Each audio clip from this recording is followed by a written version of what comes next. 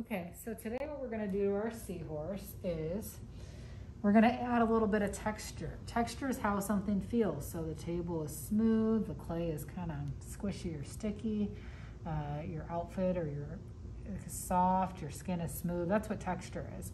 And I've got a couple little stamper things, and there may be some other tools as well.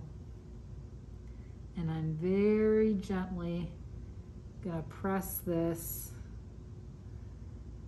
into my seahorse.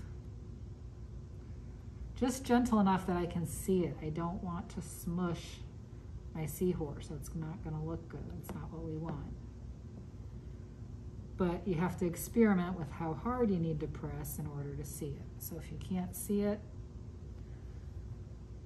press a little bit harder, but don't smush them.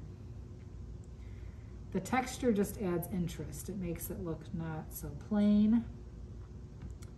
It's going to help when we add color to our seahorse to just make it look more exciting.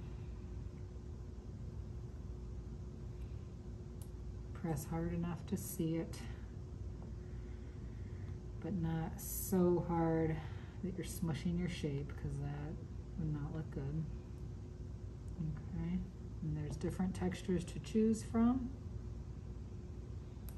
And before you decide you're done, just kind of check it over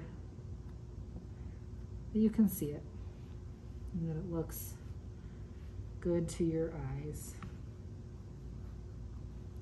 Once that's done, we're not going to do any more smoothing on here, because if you do any more smoothing, we did that yesterday, your texture is going to go away. So once it's done, leave that alone.